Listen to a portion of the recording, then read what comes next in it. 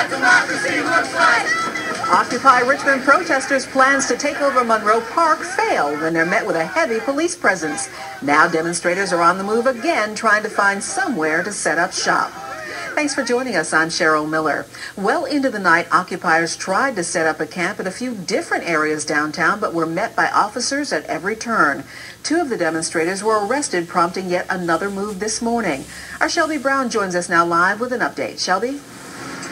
Well, Cheryl, those protesters now have their sights set on City Hall, and they tell us that at some point today they plan to come here to demonstrate. They are vowing to continue to push their message. Now, this comes after a very long night of floating all around the city, but they say they are already strategizing their next move. You may have spotted them walking in the middle of Broad Street holding signs or gathering near Monroe Park. I love you guys. Hundreds of Occupy protesters and supporters rallied around the city overnight. Despite being shut down at every turn, they started in Monroe Park but were met by a heavy police presence who closed the park. We are protected by the First Amendment. Protesters gave their account of what happened next. It was a peaceful demonstration.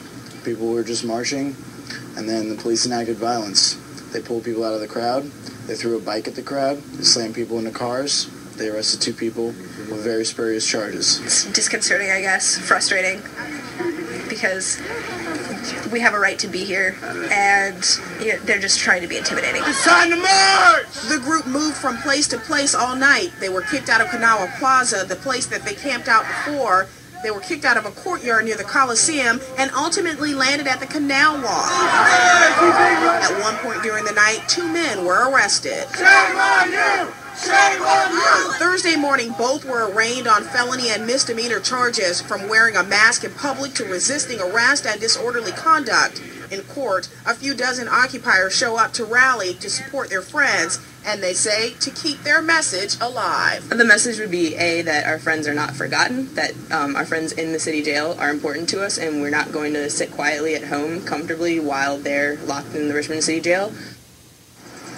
Now, protesters tell us they plan to gather tonight for a demonstration outside of the Richmond City Jail at 8 p.m. They say they will set up shop there every night until their 2 friends who were arrested are released from jail. In the meantime, we did contact the Richmond Police Department for a comment. They declined to comment, but they did refer us to the Commonwealth's Attorney's Office. Our Sandra Jones will pick up the story from there. She will have much more on this tonight at 5 and 6. For now, reporting live in downtown Richmond, Shelby Brown, CBS 6 News.